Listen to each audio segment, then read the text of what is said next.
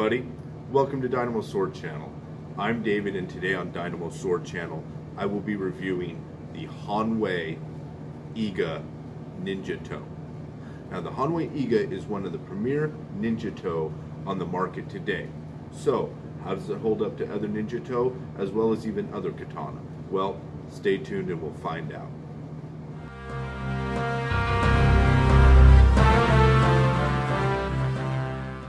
The Ninja-To is a sword regularly discussed in recent years regarding its historical accuracy.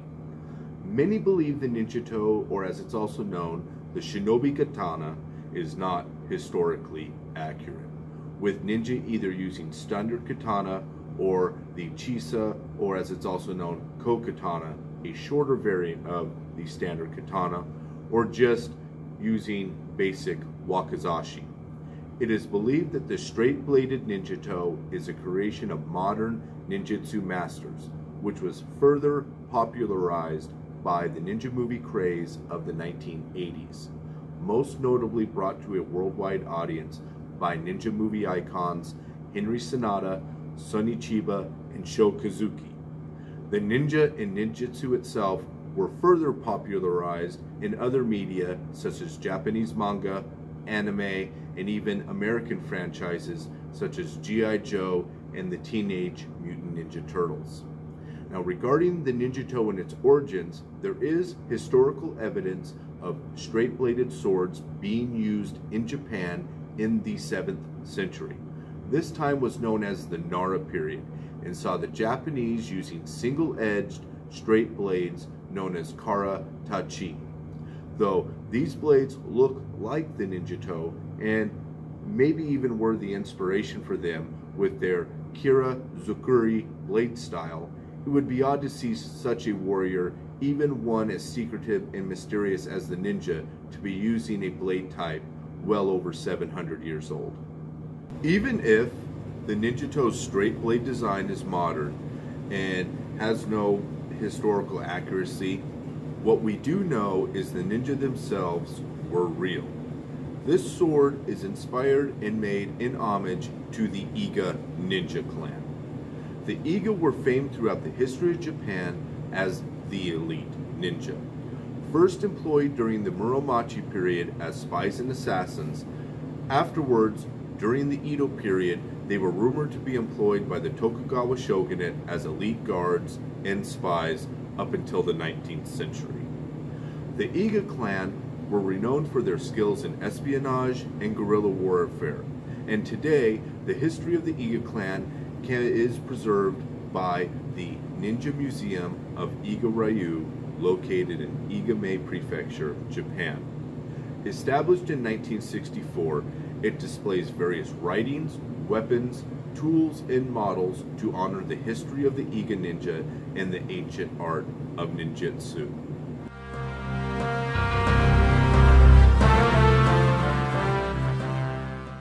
Now, let's look at the overall statistics of the sword. So the overall length of this sword is 33 3/4 inches. It has a weight of 2 1/4 pounds with a point of balance at right 3 inches from the hilt. The class of sword would again be what is considered a Ninja-To or Shinobi Katana.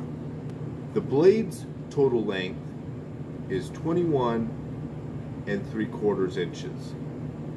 The blade width above the habaki is 1 1/4 inches, and that slightly tapers to 7/8 of an inch at the kasaki. The material is a differentially hardened 1566 high carbon steel. It has a maru lamination, and its polish is mirror at the shinogi ji, and the nagasa or ha is a nice satin counter polish. The hamon is a gunome pattern hamon, and as you can see, due to its straight blade design, there is no sori. The kasaki is 1 5/8 inch and is in the Ko Kasaki termination. The blade type would again be what is known as a modern Ninja-To blade type, or if you wanted to look at it historically, you could consider it a Kira Zukuri blade type. The Tsuba dimension are 3" by 3". Its material is a blackened iron. The habaki is made of brass and is 1" and is a single piece. The seppa are brass as well and are of the coin front design. The style of Tsuba itself is what would be known as a kakugata or square Tsuba with wave themes as well as featuring an Iga. Now, the tsuka length is 10.5 inches. It has a base circumference of 4 inches at the fuchi, and that tapers down and wastes to 3 3/4 of an inch at the kashira. The tsuka material is wood core, and it features aged white Samagawa panels that have small nodes. The ito is a cotton ito wrapped in the Hineri Maki style with Hishigami. The tang's total length is 6 inches. Now the fuchi is blackened iron with a wave theme. The kashira is also made of blackened iron in the Owari style with an Iga at the end. The Minuki are a silver sun and silver moon theme, and the hilt construction is a double Mikugi pin with smoked bamboo, as is normal for most production Japanese swords. So, onto the saya. The saya's total length is 25.5 inches. The saya material is wood, and its finish is a nice high gloss black lacquer and features a rattan wrap at the top quarter. The koiguchi is blackened buffalo horn. The kurigata is iron, and the koijiri is this ninja-styled iron spike. The sagyo is a nice, thin, black silk.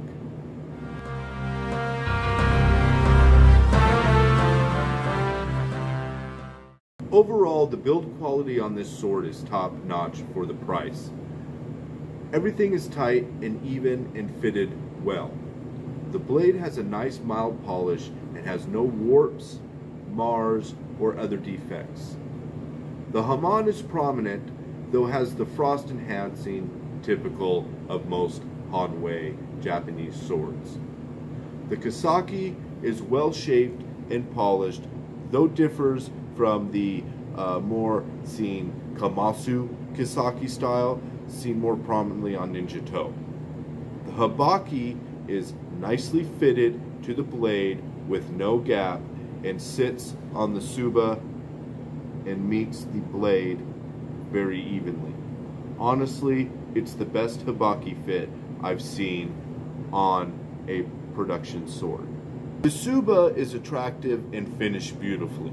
The lines are even and the details are prominent and nicely finished. It adds an elegance to the plain flat black seen on most Ninja-To. The kashira match the tsuba and have the same quality and fit. The fuchi sits flush to the bottom of the seppa, and it's fitted nicely to the tsuka with no overlap. The kashira is fitted tight and meets the tsuka well with no movement. The tsuka itself is properly shaped and feels great in the hand. The Samagawa panels are good and of moderate well quality, though small node. And I do like the aging that Hanwei does to kind of dull the white of the Samagawa. The Menuki are detailed and attractive with a brass sun behind silver clouds, and then on the other, silver crescent moon behind black clouds. The Tsukumaki is alternating and finished with Hishigami, making the diamonds very tight and even. The Ito is a high quality cotton and is comfortable in the hand. The overall Tsukumaki job is excellent. The saya completes the aesthetic and overall beauty of this sword. The rattan wrap, an iron band kurigata, and iron spike kojiri show this to be the sword of not just your standard Iga ninja, but the sword of a true master of the clan. Overall, I'm absolutely impressed with the fit and finish, as well as the detailed aesthetic of this sword. Overall, as far as the saya fit, it goes in smoothly. There is no drop, there is no rattle, and when it draws very smooth. Regarding Hanwei as a manufacturer, I believe they went above and beyond with this model at the price point. The extra aesthetic details compared to their practical Ninja-To for only $150 more is very impressive. Compared to other functional Ninja-To on the market, I've yet to see one that hits the aesthetic and the functional appeal of the Ninja-To as well as this one. Most are sold in the sub $200 price range and are offered by manufacturers like Musashi, Masahiro, and Shinwa, though none of those offer the more traditional materials and fit and finish that this model does. There are, of course, various eBay vendors who offer Ninja-To, but many of them are simply ko-katana or the straight chakudo style blades with generic custom katana fittings. One model I have owned for many years was sold by swordandarmory.com. Unfortunately, it has long been discontinued. You know, this sword for the price of $100 was decent quality and had the aesthetic appeal of a Ninja-To, but its fit and finish reflected the price and again was nowhere near the level of this Iga model. This model does have a second version known as the Koga Ninja-To. The differences are simply aesthetic though, as both feature the same blades and level of detail. Regarding either style, both are an excellent choice if you're looking for a high quality Ninja-To. Well, I hope you enjoyed this review of the Hanwei Iga Ninja-To. Be sure to like and subscribe, as well as look forward to the cut and review with follow-up discussion. Thanks again for watching, and I'll see you next time.